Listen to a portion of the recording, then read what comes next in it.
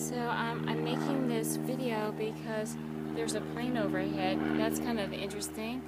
I'm making this video because I'm meeting up with my friend Cynthia, who used to be a counselor, but she let go of her license, and she's coming over today to sit down and talk with me. I'm hoping to, in 5 minutes, here's the 5-minute timer, that I can tell my story in 5 minutes, and then Doug will fill in some stuff that I didn't do. So I'll start with that. I have always been essentially an extremely healthy, happy person. Well, December 13th, I had a blood clot that went through a hole in my heart, went into my brain, and gave me 2 hemorrhagic strokes and 14 ischemic strokes. Now, each of those hemorrhagic strokes, each one would have killed somebody, and I had 2 of them. It's just a blessing that I didn't die. And as a result, having these little holes in my head, that the wiring is regenerating.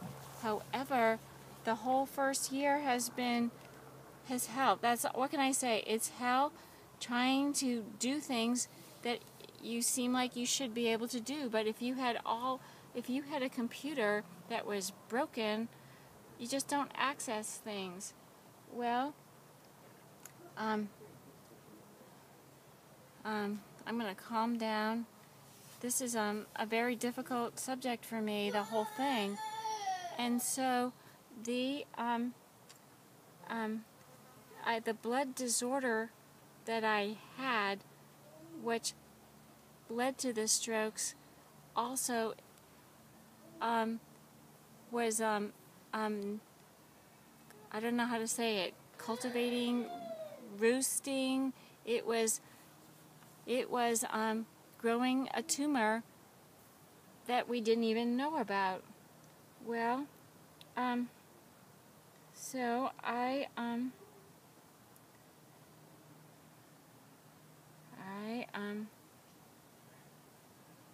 live every day with having a faulty brain, and luckily the first year my husband gave me the privilege of being quiet.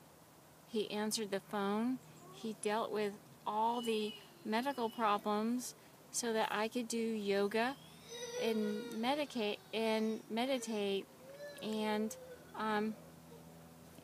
it helped me tremendously, particularly because I couldn't swallow and I couldn't talk very well, and it was very hard when people would call me, and when I say to them, it's really hard for me to speak, they just don't get it, and I basically have to get them off the phone. Well, that comes and goes. I still have the symptoms. They still have stroke problems, but now we have cancer, and we are healing it in a natural way. And I'm, for the first time in a year and a half, when I go to the farmer's market and I go to the co-op, I realize it's really hard for me to talk to people because generally they're scared to death of me. They don't know what to say. They think I'm like the Walking Dead, and really all I want is compassion. I'm looking at their face and I'm hoping that they will say to me, I want to be there for you, Diana.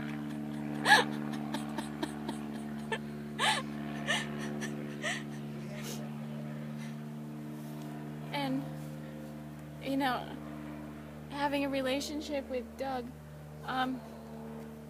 every day we read the Upanishads, we do enemas, we do the chamber, and every couple days we have to check in and ask the other person, how's it going? And a lot of times we have to say very difficult things like, I had no idea this would be as hard as it is. It's very hard. And so my point of this 5-minute talk, maybe I can say a few more things, which is, for the most time, people just don't know what to say to you, and when they do say something, it's always a stupid thing, and they can't help it. This is overwhelming for everyone, and generally they interrogate me and say, like, well, have you tried this? This cures cancer. Or they'll say something like, what's the other thing they do? You look great. Well, they, just wait, Doug, let me say it. They don't really listen to what I have to say. They're terrible listeners, and when I say something like, you know, when I sit outside and I put my glasses down and I put my watch and my bracelet down, I do that so that they're very valuable to me. So if I can look and see them, I feel safe and confident that pretty soon I'm going to get to wear them. And instead, people say, well, you know, you can put croquis on your face and that would take care of it. And sure, I know that they mean the well, but nobody can know just how difficult it is for Doug and myself. So that's the end of my 5 minutes. Then I'm gonna do a 3-minute one.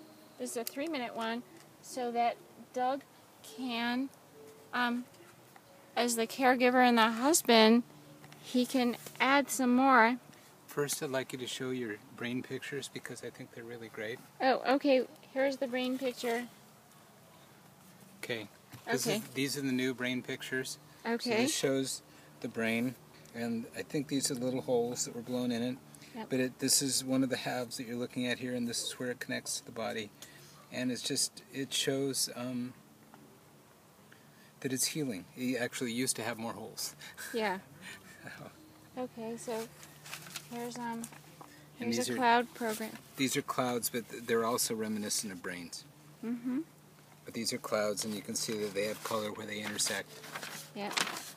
And here's clouds and leaves coming together.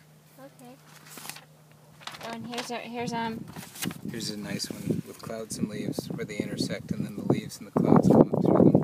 Okay. And these all have a life of their own. They keep growing and changing, which is beautiful. Okay, Doug. So you want to add to about the stroke or the cancer or what it's like for us? It's just I look forward to each day, and each day is very difficult, and there's lots of things to do just to get through the day in what would be considered a normal fashion. There's lots of things to do, but I do enjoy each day because I get to see Diana getting stronger and developing abilities every day, and that's been a thrill, just to see her getting stronger and getting better. But it's every once in a while it's like climbing on a really steep cliff where you're really involved with every place that your hand and feet go. You're really watching carefully, and every once in a while you get this elated feeling, well, I'm really doing this, I'm climbing, and then you look down and you realize that to make one bad step means you go all the way down to the bottom, and that's it on that. And I kind of feel that that's the way we're walking right now, is that it's fun and it's scary, and it's there's a lot of choices to make. That's it. Okay, I'm just going to walk around the garden and include the garden and maybe the dog.